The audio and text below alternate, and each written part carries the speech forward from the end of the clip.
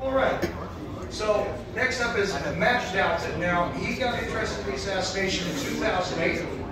He runs one of the largest Facebook groups out there. But Matt, he runs one of the largest Facebook groups there is. I think the largest, actually. He's going to do a presentation on one of the more fascinating aspects that a lot of people ignore. The Tippit murder. What does it have to do with the assassination? Well, and what actually happened? How about that? Gee, are we asking ourselves that question about all different things here? What actually went on during World War II? What actually went on with Maria Lorenz? What actually went on? Yeah, because that's funny. A lot of times we're not told the truth directly. That was the funny thing about that. Anyway, Matt Douthit, come on, man.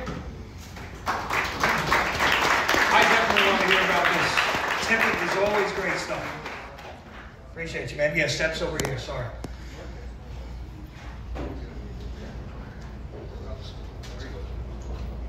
This thing on? All right, awesome. It is. Thank you.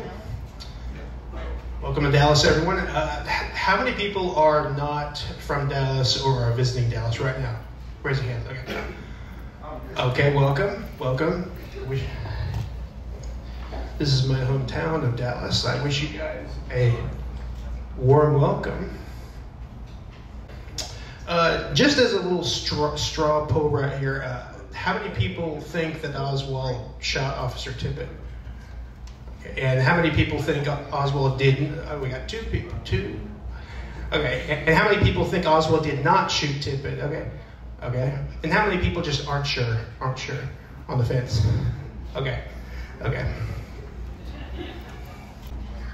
First and foremost, I really, really wish that I was not giving this presentation. It really should be the late, great Larry Ray Harris, who he was the world's leading authority on the Tippit murder, and he died the year I was born, actually, so I just wanted to give a little tribute to him.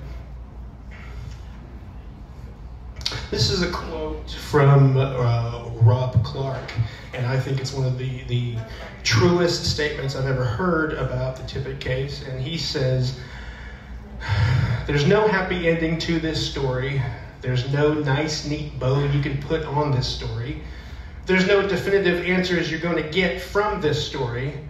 And in fact, from this story, the only thing that ever comes out of it is more questions. Unfortunately." Okay, so for many years, I just naturally assumed, of course, that Oswald did not shoot President Kennedy, but maybe he shot Tippit in self-defense or something like that. But it wasn't until I read Mark Lane's book, Rush to Judgment, that I was stunned that I did not even know the basic facts of the Tippit story. And then when I saw Larry Harris's 1994 presentation at the Ask conference on Tippit, I was like, okay, this is what I'm gonna study next. So there have only ever been 3 books written on the case. Gary Murr wrote a wonderful, wonderful monograph in 1971. He sold it spiral bound. This is right here. It's called The Murder of Officer Tippit. Of course, we have in 1998, Dale Myers, he published this book, With Malice, which, as Joseph McBride calls it, is the Warren Report of the Tippit murder. It has good information, but you have to check everything. So that's good information, but I think I've made a list of 30 major key points that he left out of his book. So that's, And of course, we have Joseph McBride's book, Into the Nightmare, which I feel is a mixed bag, but it has a ton of nuggets in it. A lot of good nuggets. Very good. Here are the books. This is from my personal collection. Okay, I'm not sure if you can see this, but this is a 1960, either late 1963 or 1964 newspaper drawing of the murder. This is, first of all, we don't really know what happened on 10th Street about 45 minutes after the assassination, but this pretty much shows what happened. Officer Tippit stopped to talk with a man that was walking through the neighborhood of Oak Cliff, and he gets out apparently to talk with a man further or to arrest him, and Tippit gets blasted away, like really gunned down very violently. If anyone has ever seen the movie JFK, that's Tippit's scene where he gets gunned down. It's just brutal. So this is an early drawing of what happened. Does that look like Oswald? I don't know. Does that? No? No. Yeah. This one does, though. This was from Chief Curry's book. This is a little more dramatic image of what happened. Now, what I want to do now is I want to fly through some fast facts on the Tippit murder. Basically, everything you need to know about the case. And this is, I just want to fly through some points. And of course, as everyone knows the basic story, the official story about how Oswald went back to his room, got his gun, he just starts walking aimlessly around this, I'm sorry, but bizarre route, destination unknown. And then Tippit pulls up, sees the back of his head and says, "That's the guy," you know. So, and then the official story says Oswald, he's going to apprehend Oswald, and Oswald, shoots him down dead, and everyone knows the rest of the story. But what I want to lay out here, just some fast facts, everything you need to know about the Tippit case, and that is, Oswald could not have walked the 9/10 of a mile from his rooming house in time to shoot Tippit. Oswald left his house at 1:03 p.m.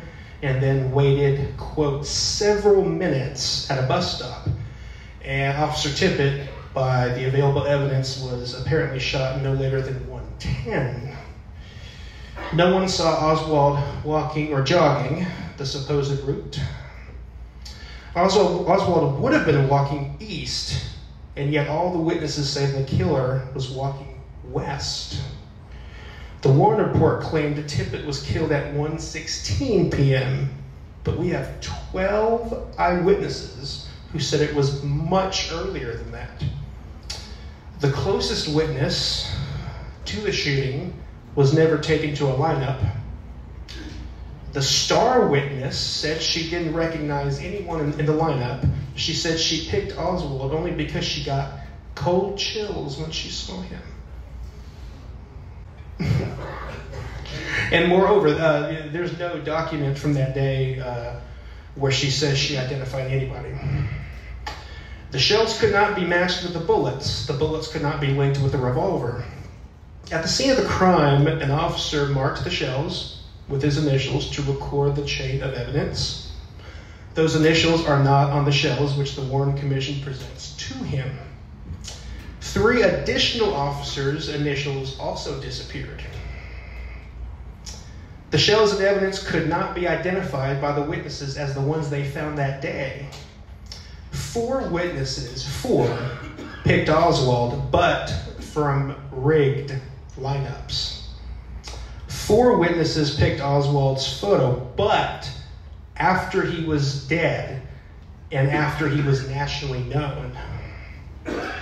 1 witness only picked Oswald's photo after he was shot in the head.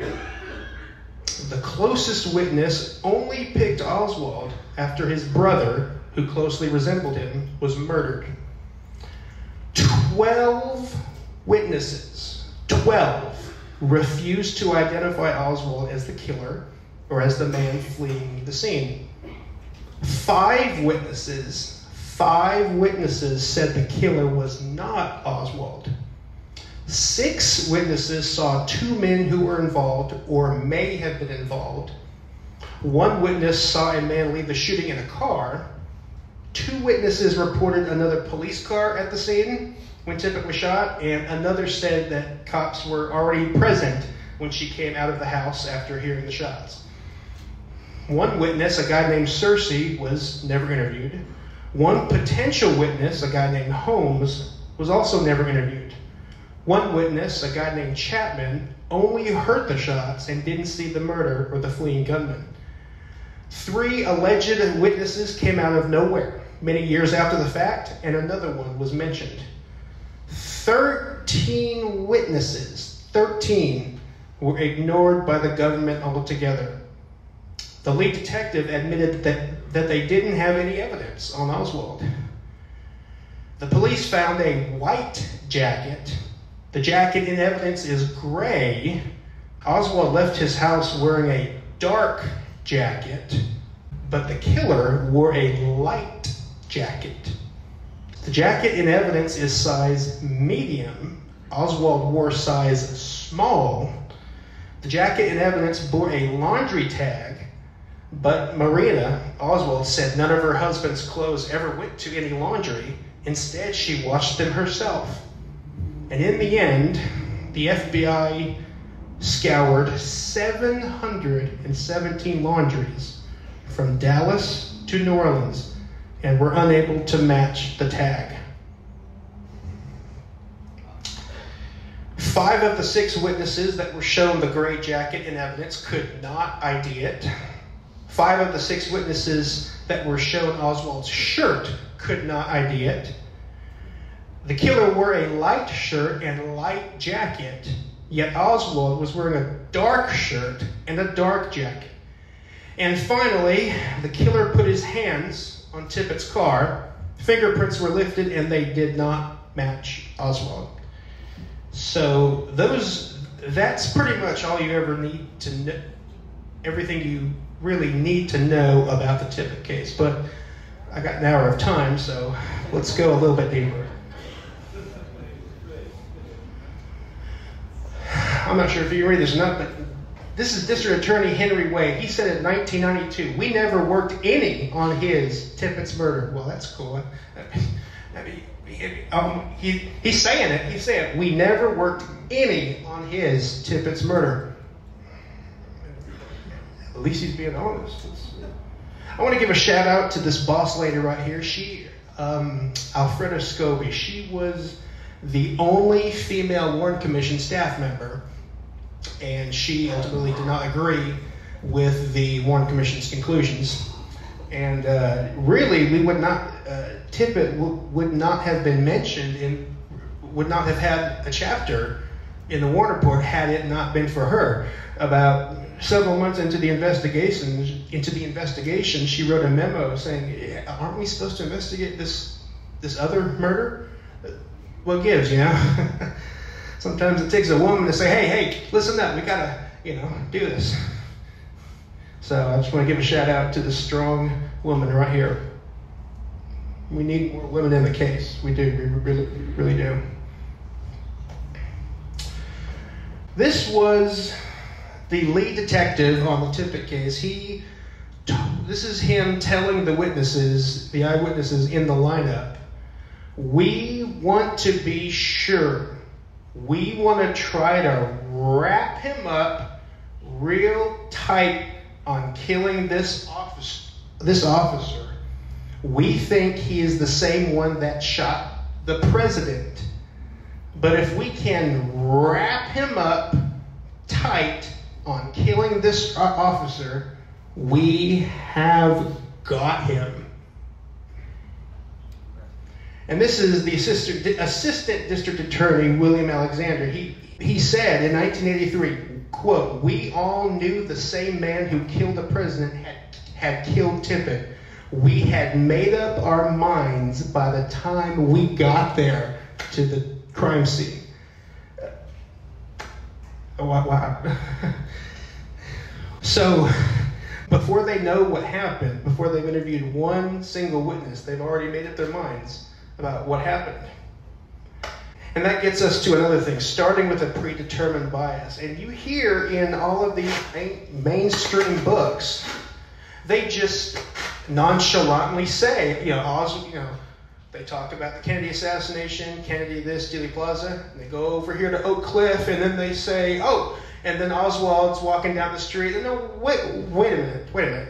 You can't start off with a predetermined conclusion. So here's some of these books, these lone nutter mainstream books.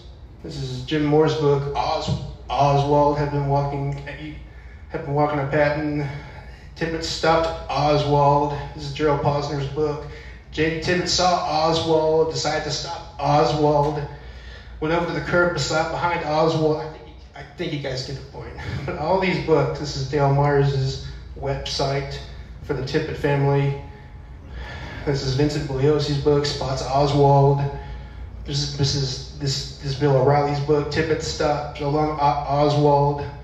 James Swanson's book, David Von Pine's book. I mean, that's not right. Because if you start out with Oswald, then what else could you conclude? And of course, this is the 50th anniversary plastered on CNN, mainstream media. J. Tippit was shot 4 times by Oswald. That's not right.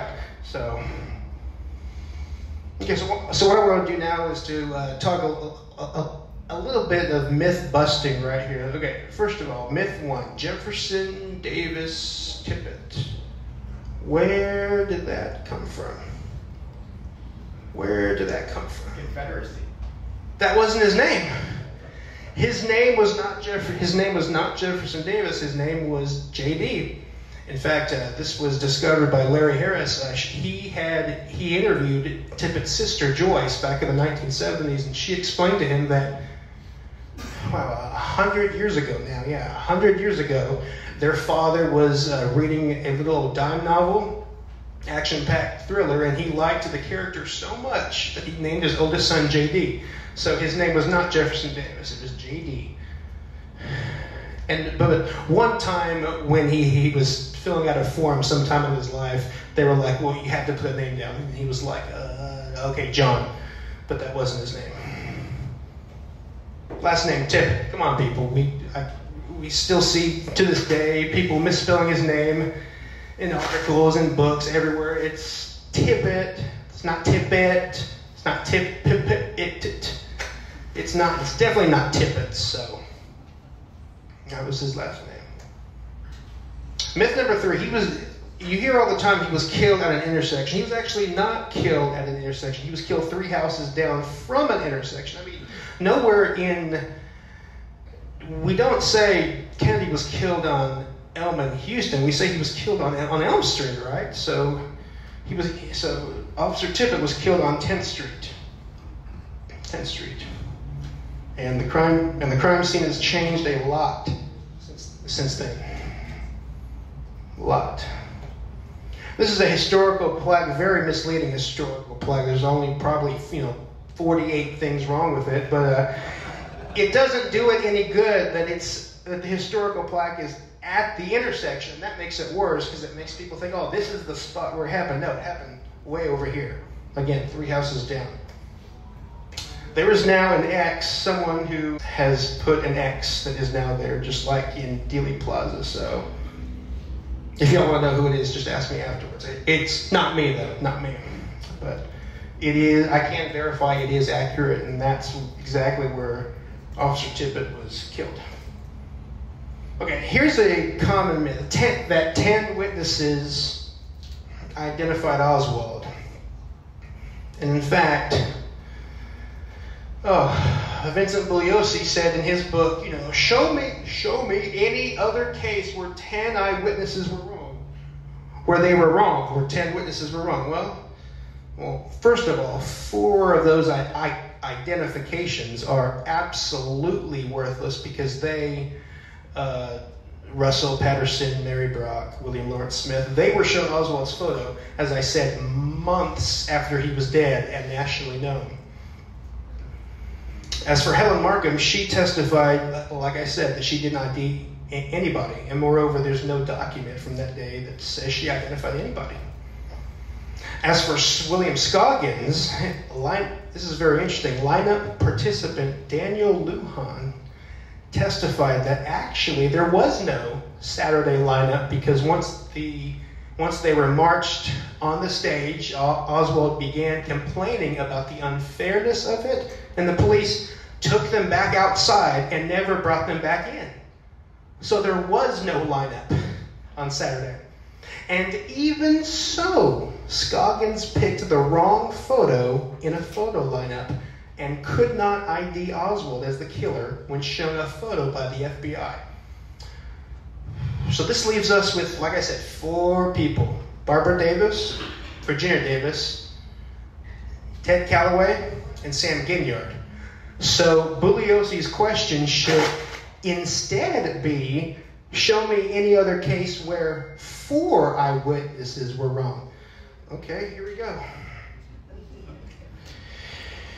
In 2012, 6 eyewitnesses misidentified a murderer. Lionel Grant was exonerated by DNA in 2020. So there it is, Mr. Bugliosi. There it is.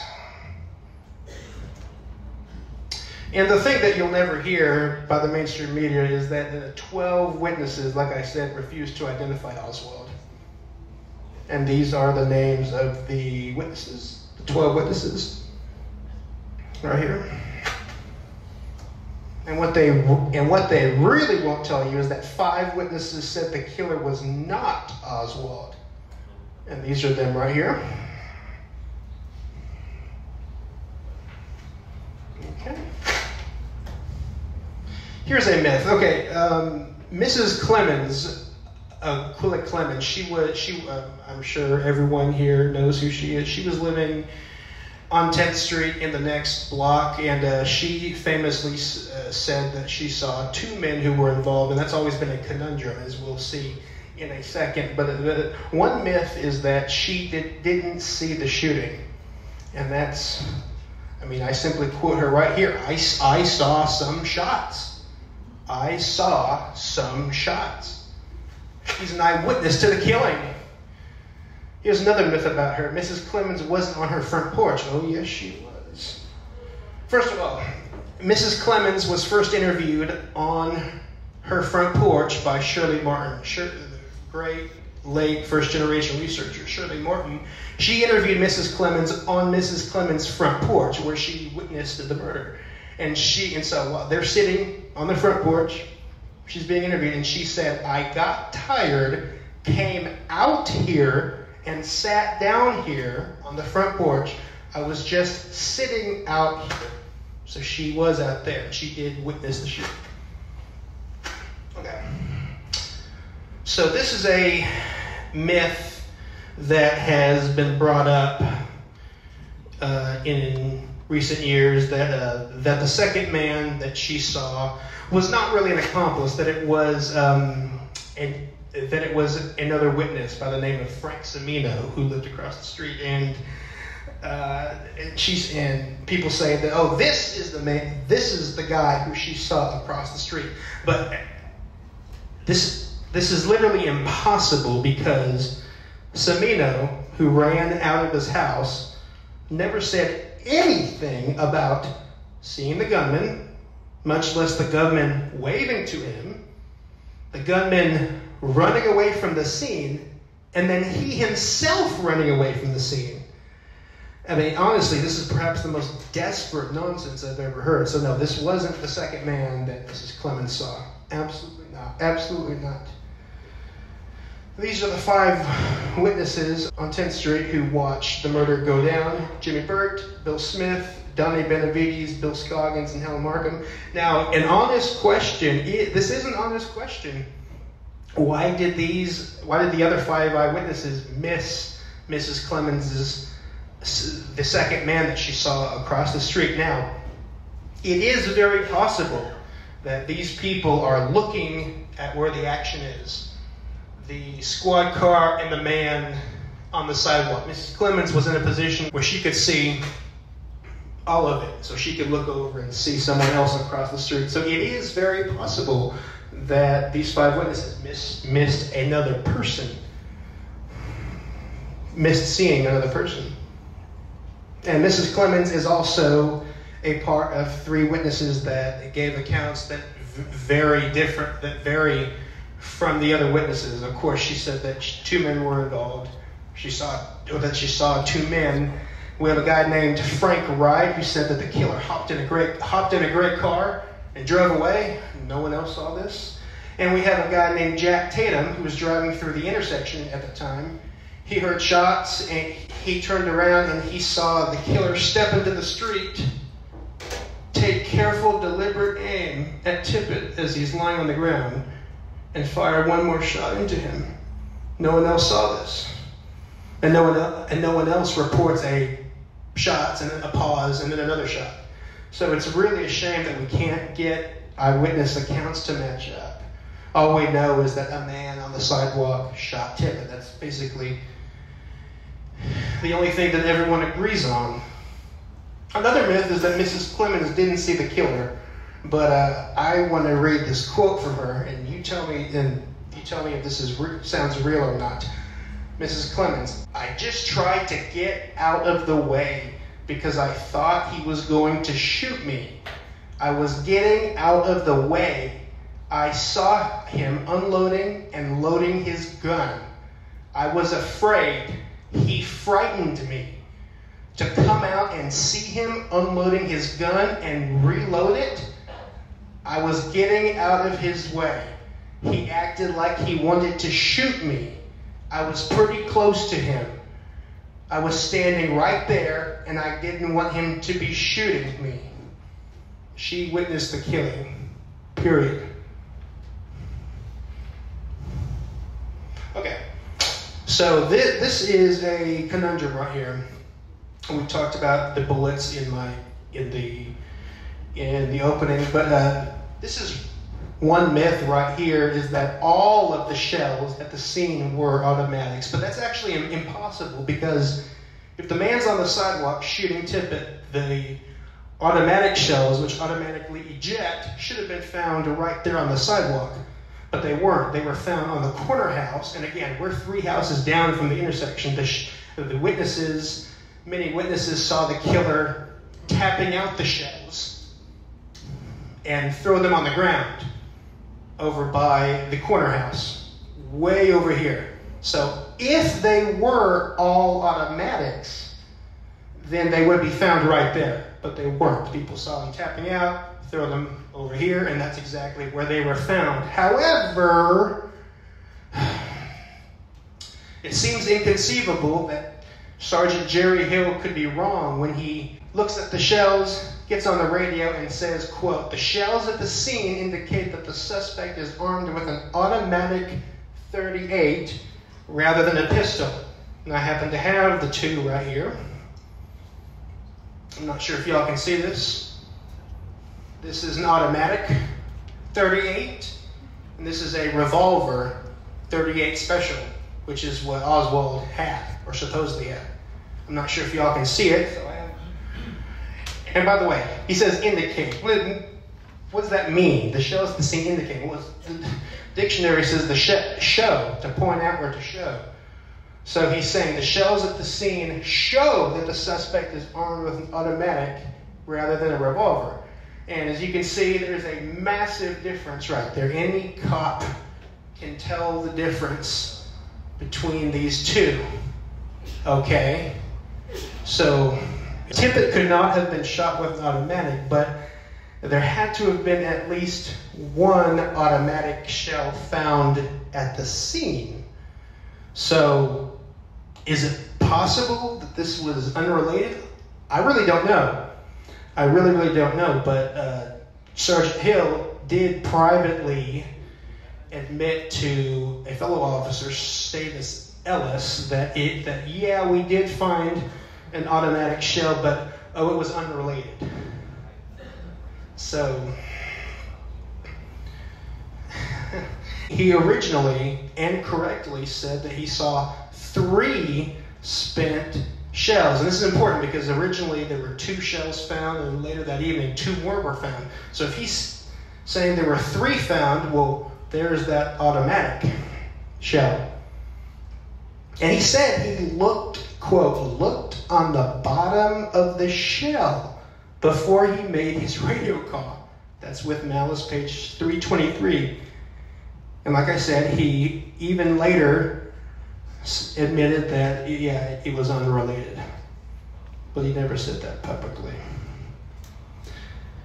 But then he shockingly reversed and out of the blue stated, "Oh, I did not pick up the hoe and look at the butt of it." But yes, he did. That's exactly what he said he did. Quote, he said, "I looked on the bottom of the shell." I mean, that just goes against everything. He then incredibly said, Oh, I said on the radio it was possibly an automatic. Stop. Stop. This is a blatant lie. For it's on tape. It's on tape that he called it an automatic. Right there. But wait, there's more. He even denied that the voice on the police tapes was his. That's volume 7, page 57. I mean, what a shame. He said in his oral history with the 6th Floor Museum that he didn't pick up the shells, but he originally said he did. And not only that, but he put a mark in it. And he also came up with the story that, oh, he only thought that it was an automatic because he had no idea that the suspect had kicked out the shells. He said this in multiple interviews. But this too is a blatant lie, for he testified he was told on the scene that, quote, the suspect had reloaded his gun and dropped these in the grass. Volume 7, page 48 through 49. This man deliberately lied to cover up the fact that an automatic shell was found at the Tippit scene. He tried his absolute damnedest to CYA and make it a FUBAR. You guys know what that means, right? Okay. And plus, as a PS, he said, quote, I looked down and saw them on the ground. I mean, this too is important because, like I said, there's zero chance that Hill, a cop, would have mistaken a revolver shell for an automatic shell. They are completely different, as shown here and here. If anyone wants to look at the shells, I can show you. Yeah. Here's another myth. As I said, the lineups were very unfair, and a lot of low nutters, people who believe the Warren Commission report, have said, basically everyone's in agreement. Even Vincent Bugliosi says that the lineups would have been thrown out and that they weren't fair. But one myth about the lineups is that all the men in the lineups wore suits, and this is a picture we've all seen. People say, "Oh my God, you get to stick Lee in there with these two guys in suits." Oh my gosh, But actually, I've reconstructed how the lineup actually was based on the testimony of the lineup participants. And fun fact, all the lineup participants testified before the commission, which I think a lot of people forget about. But they were in neatly attired dress. One of them had a red vest. Another guy had a nice knit sweater, and one of them had a brown sport coat. But he took the tie off, so. Can you pick out the guy that's just been arrested? I mean, so anyway, and this is a good point that was brought up by Larry Harris in his 1993 article. He says, according to a Secret Service report, Oswald complained of a lineup wherein he had not been granted a request to put on a jacket similar to those worn by some of the other individuals in the lineup. Why would Oswald want to wear a jacket if he had supposedly discarded the one he was wearing when he supposedly shot Tippit? So I think that's a really good point. Really good point. And by the way, this is everything you need to know about the lineups is in this fantastic article by Mr. Gil Jesus. It's right there, where the lineups, where the Oswald lineups valid, published in 2009. This is the best thing ever written on lineups, in my opinion. Here's another myth, that shirt fibers supposedly conclusively link Oswald to the crime. That supposedly the Oswald's shirt fibers were in the jacket that was ditched by the Tippit killer. Out of the millions of pages in the National Archives, only a single random page claims this. Wasn't mentioned by the Warren report or testimony. Wasn't mentioned by the HSCA. Who did this alleged test? When? Where? Where are the test results? Where are the lab reports? You see, we don't know jack about this. All we have is a single random page cleanliness. Absolute hearsay. And this is, and even so, even if that was true, it could very well have been B. Oswald's jacket. That's an evidence now that absolutely can't be the jacket on the left, which was found and filmed that day. It's a white jacket, and here's the jacket that's now in evidence. So again, this could be Oswald's jacket on the right, but it now apparently has his shirt fibers in it. So, I mean, is that clear as day, or am I just... Okay. And this is, this is where here I made a color chart of how all the eyewitnesses described the killer's jacket, and they vary differently. They vary very differently. And this, again, this unfortunately goes to the basic fact that eyewitnesses can be unreliable. We have black all the way to almost to light blue to, you can see it right there. It's just incredible. I also made a pie chart of the Tippit ear witnesses, and again, this is just insane. 3 people heard 2 shots, 2 people heard 2 or 3 shots, 5 people heard 3 shots, 2 people heard 3 or 4 shots, 1 person heard 4 shots, 1 person heard 4 or 5 shots, 1 person heard 5 shots, 1 person heard 6 shots, 3 people didn't specify, and 2 couldn't tell. I mean, brother. Okay. And I could really go on for about 2 hours without repeating myself, but to really nail down why Oswald could not have killed Tippit is that the Warren report said Oswald entered his rooming house at 1 p.m. and left at 1:03 p.m. That's page 158 of the report.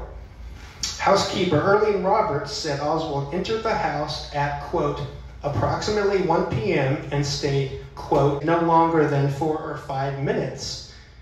She said that, quote, several minutes later, she looked out the front window and saw Lee standing by the bus stop. Now let's put everything together. 1 o'clock plus 4 or 5 minutes plus several minutes, let's say 5, because a few minutes is considered 2 minutes, so several minutes would be about 5, so let's say 5. So 1 o'clock plus 4 or 5 minutes plus several minutes, let's say 5, equals 1:09, 1:10 p.m. So at 1:09, 1:10 p.m., Oswald is still at the bus stop 1 mile away from 10th and Patton. The Warren report claimed he killed Tippit at 1:16 p.m. Oswald could not have walked a mile in 6 to 7 minutes. Now in 1998, Dale Myers, his book, found that Tippit was killed at 1:14 p.m., which makes it even better. So Oswald could not have walked a mile in 4 to 5 minutes. So Lee Oswald is exonerated. Stick to the facts. Okay. Mrs. Roberts said Oswald entered the house, as I said, at approximately 1 p.m. Dale Myers, he's pushed it back to 12:57. Roberts said Oswald was in his room no longer than 4 or 5 minutes. Myers reduces it to 2 minutes. Roberts said she saw Oswald standing by the bus stop several minutes later. Myers changes it to moments later.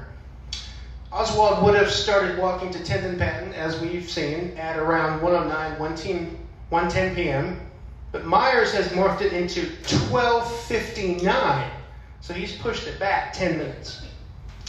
Oswald, as we've said, would have been walking west. Myers invents a scenario where Oswald walked east and reversed. But that's impossible. That is literally impossible because 5 witnesses in the neighborhood would have seen the man walk by them twice, which he never did. Myers says the man then did an about-face, you've all heard of this, when he saw Tippit approaching. No witness saw this. Please, guys, just don't fall for low nut for spin. Just, as I said, stick to the facts. Stick to the facts. Okay, here's a dumb argument. There's a very dumb argument. You hear it a lot. Oh, Oswald was a fit Marine. He was a fit Marine. He could make it in no time. Well, this common argument is absolutely outrageous and reduces the evidence to literally nothing. It just outright and blatantly ignores the evidence, which has Oswald being seen several minutes after 103. That would be about, 108.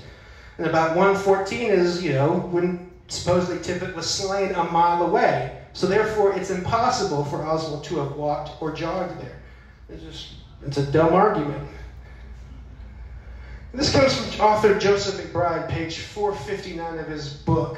He says, quote, "While it is unlikely that Oswald was even at the scene of the crime, it's not impossible, but if he was, he had to have been driven there by someone. And that, in itself, would tend to be evidence of some kind of conspiracy.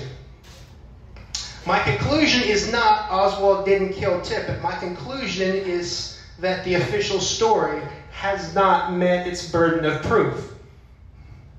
However, these are the fingerprints that were lifted from Tippit's patrol car. We have two eyewitnesses, Jimmy Burt and Helen Markham. They both said that when the killer was talking to Tippit through the open vent window, he put his hands on Tippit's car, and these are the fingerprints that were lifted, and they do not match Oswald. And notice that there is a smear, and that actually goes very well with what the Tippit killer did. The witnesses say that he leaned over to talk to Tippit through the vent window. He put his hands on his car, and then something was said, and then suddenly the killer took 2 quick steps back on the sidewalk like that. If his hands were touching the car, they would smear exactly what we see right here. So that's just something to think about whenever someone says, oh, well, it could be anyone's prints. So, and these prints do not match Oswald. This is the lead detective on the case. He told Gary Fannin, researcher Gary Fannin, in 1988, Oswald would have never been found guilty of killing Tippit or JFK at the time of his death. This is, I'm not even going to get into this. This wallet. There's a wallet that was found at the scene, and supposedly it had Oswald. It's just, we don't really have enough time to go into it right now, but I'll share it with anyone who wants to hear it. Okay, so this is a good question. Where did the real killer go? Okay, we have a witness by the name of Mrs. Slider who saw the killer ditch his jacket in the alley. 2 women found the jacket in the alley and hung it up on a fence post. And we have an informant who went by H2. This informant said, quote, "The assailant ran westward down the alley, turned right at Crawford, ducked into the hospital area of the Abundant Life Annex, hid there for a while, and then made his way to the 2nd floor of the annex building. By this time, his pursuers had passed. The assailant climbed out of a 2nd floor window at the southeast corner of the building, jumped to the ground, the 2nd floor is quite low, and continued across Crawford and down the alley westward." So that's where the real killer went. Was Tippit involved? This is a big question. I have to agree and concur with Larry Harris and Greg Lowery. They studied Tippit the most. They were Dallas researchers who studied this case the most, and I have to agree with them that Tippit was not involved in the plot to kill Kennedy. Now here's a quote from Larry Harris in 1992. This is from Joseph McBride's book, Into the Nightmare, page 439. This is Larry Harris speaking. This is Larry Harris speaking. "I was never able to link Tippit to any plot or conspiracy. I feel like I know this guy. I have a feel for who he was, and he would not wittingly or knowingly have participated in any plot or a conspiracy. It was totally out of character for Tippit. Tippit was just a good old East Texas farm boy. He had been on the force for 11 years without promotion, no hope of getting promoted. He was a very He was a very simple, down-to-earth guy. His main interests were fishing and playing dominoes and that kind of thing. There was nothing complex about Tippit other than that he had marital problems. And again, that's Larry Harris in 1992. In closing, I want to close this off with a quote from Larry. This is a quote. This is him in 1993 at the Ask conference. And again, I really wish it was him who was giving this presentation and not me, because he died far too young. This is what Larry Harris said, quote, "I think that anyone who studies the evidence objectively and in its entirety will come away disturbed by what they find, because there's a lot of indications that Oswald was not the killer and that he was nowhere near there. In closing, it's unfortunate that the Tippit murder has been virtually regulated to footnote status in history. You know, when the House Select Committee reopened the Kennedy investigation in the 1970s, they came out with their final report. They devoted a scant 3 paragraphs to the Tippit murder and concurred with the Warren Commission findings that Oswald was the killer of Tippit. And it's ironic because back at the time, 30 years ago, the Tippit murder, which led police to Oswald, and it was the Tippit murder which went a long way in persuading the public that Oswald, killed the policeman and therefore probably killed President Kennedy. But the Tippit murder at that time and even now is depicted as virtually an open and shut case against Oswald. But I think if you'll read up and study the record, you'll find that the Warren Commission findings leave a lot to be desired and that there's a lot about the Tippit murder that we don't know. It seems at this late date that we may never be able to resolve the Tippit murder. It seems, at this point at least, that it seems destined to remain the other unsolved murder on November 22nd. End of quote. Thank you.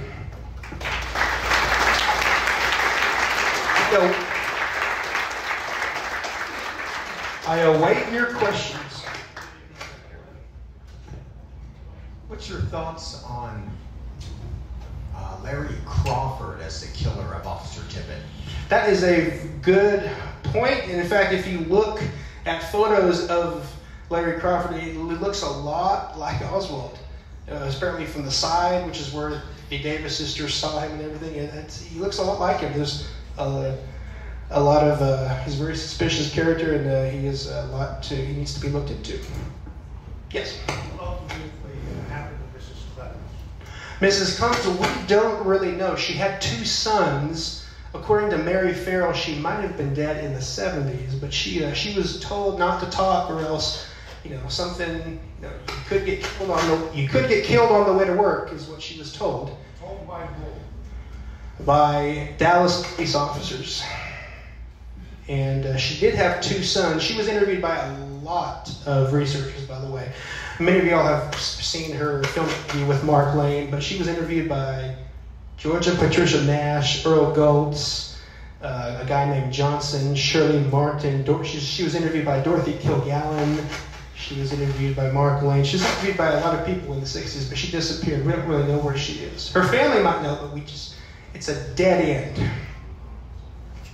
Yes? Yes, I was a Dallas police officer for 7 years, and what I noticed on the statement from the ambulance drivers by the names of Clinton Butler and Eddie Kinsley, okay, in their statement they said they come up on the scene and he was covered, and when they uncovered him, that's when they found out he was a police officer.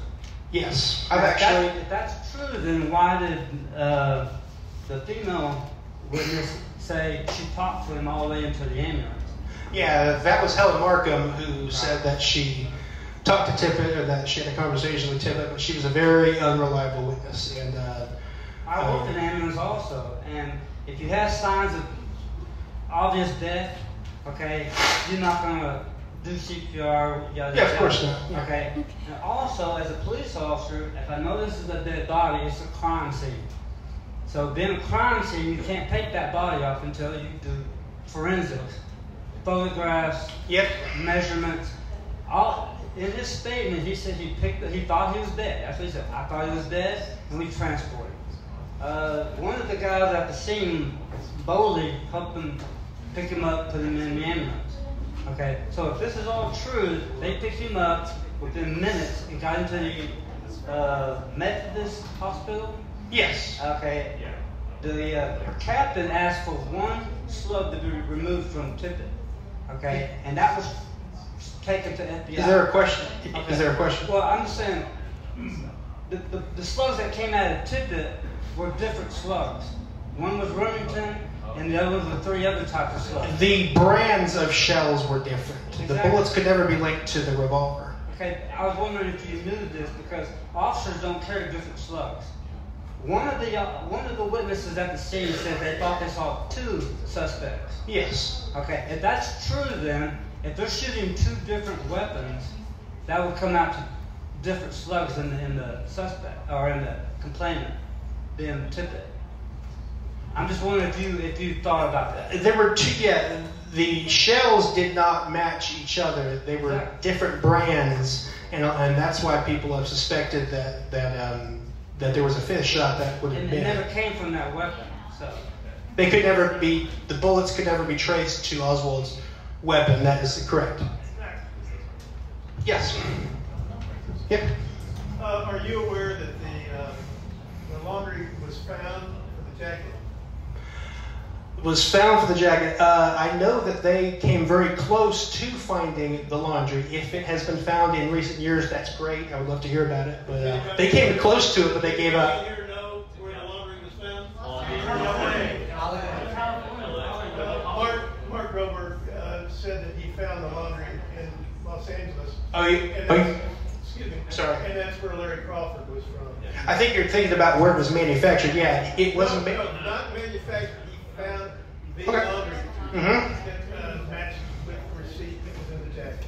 Exactly. Yeah, that jacket could not be linked to Oswald.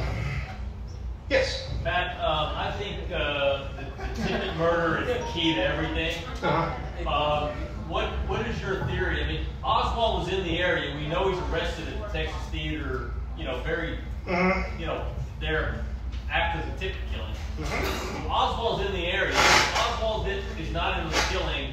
What's the Tippit murder about? What is it? We don't know. That it could be totally unrelated. It could be. We don't know. We just know what we know. Yes. You. Me? Yeah. You. Thank you.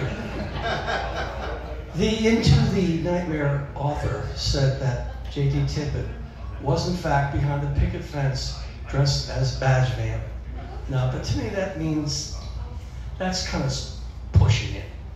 And so I'm asking you, don't you think he lacks kind of credibility? I mean, in that regard, as opposed to Myers, who at least, he takes the more traditional view, but at least he's not making crackpots. That's why I said that Joseph McBride's book is a mixed bag. It has fabulous information, but he jumps the gun on some things. Yes, ma'am? Say it again. Carl Mather, West Wise story. I think that was summarized very well in the book, JFK and the Unspeakable. It's told very beautifully there, so I would recommend anyone to read that. So you give credibility to it. Credibility? I find it fascinating. Yeah. Oh, yeah. I don't see why he would lie. One addendum. I know you seem to be building a case that Oswald wasn't at the scene of the J.D. Tippit murder, but it's astonishing how close that location is to Ruby's apartment. In person, even more so than it looks on a map. If you look at Google Map, it looks a little. If you're in there in person, it is so close to Ruby. Had Oswald been walking east, as the Warren report said he claimed he did, which we know he wasn't, he would have been headed to Jack Reeves' apartment.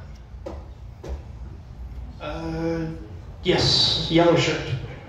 It's possible that Tippit looked a lot like Ben,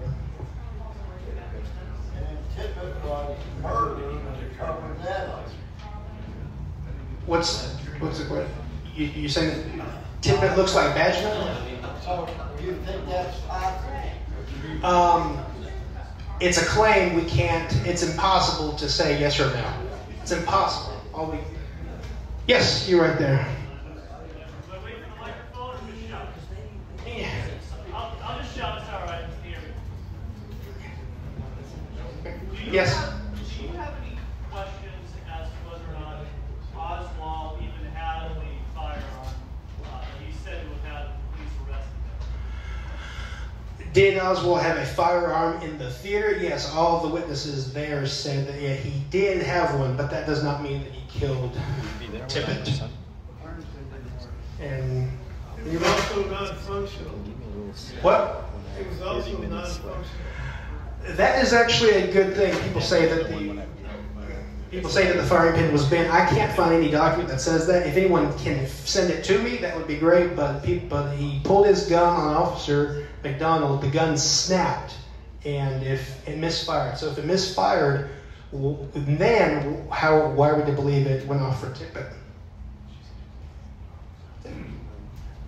I think we have one more, just real quick. Are there any theories that Roscoe White killed Tippit? Garrett Shaw has a book out. I'm happy. I can't wait to read it. So, we'll have to see what's in there. We've been waiting a long time. So, good. And if you guys have any more questions for me or want to look at the shells, you can see them over here. Thank you. Thank you, everyone.